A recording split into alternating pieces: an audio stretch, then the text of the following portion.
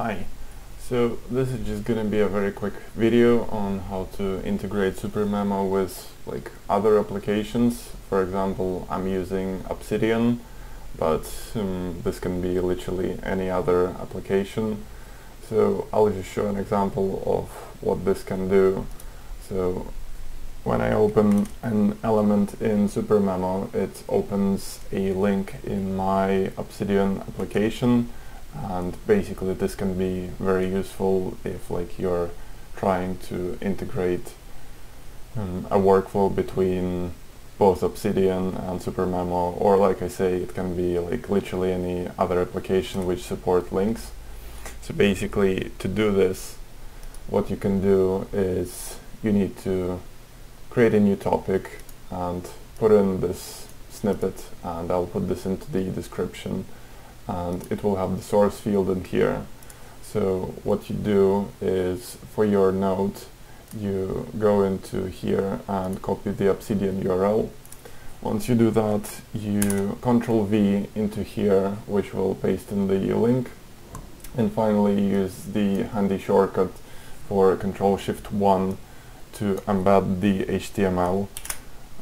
So once you do that, this will not actually appear properly. So what you can do is just go away to any other element, and once you come back to it, then it immediately goes back to the Obsidian.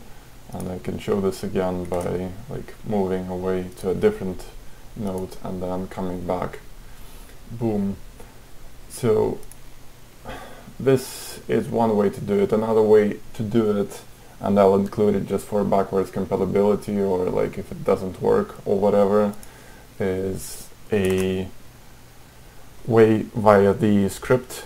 So basically I opened an element here and it behaves the same way. Open the topic, sorry. So same principle applies. It has a element here. Once you switch to it, it opens the URL. So in this case, I've actually got the URL for Google, but it works with the Obsidian in the same way. So to do this one, create a new topic, then go to your compose here and click on the play button here, which will create a script. So I believe you control click this one, so hold control and click it, and press OK, and you type in URL, and this will be, once again, literally any URL that you will want to go to. So I can create a new node.